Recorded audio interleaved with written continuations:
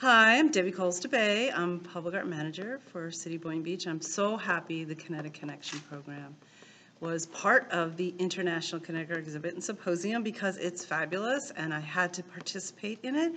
So I have some cool pieces. What I have here is something that was my mom. She loved this kinetic stuff hanging everywhere. So this is from her lamp and she's no longer around. She loves suns and moons. She always wanted to go to Italy. She never got a chance to, unfortunately. And chimes are her thing. So this is one dedicated to my mom. And then this one is, again, kind of stuff that I had around my house that I'm like, what am I doing with this stuff? Still in my junk drawer. That's what you're supposed to do, is find stuff in your junk drawer. So this was my Snow Queen. It's my little ornament that I have for years and years and years. And I was, did the lockup and raised lots of funds for muscular dystrophy. And then again, just other things that were in my garden, because love gardening. So I brought all these little fun things together and I enjoyed it. And meet me at the tree and see them there. Bye.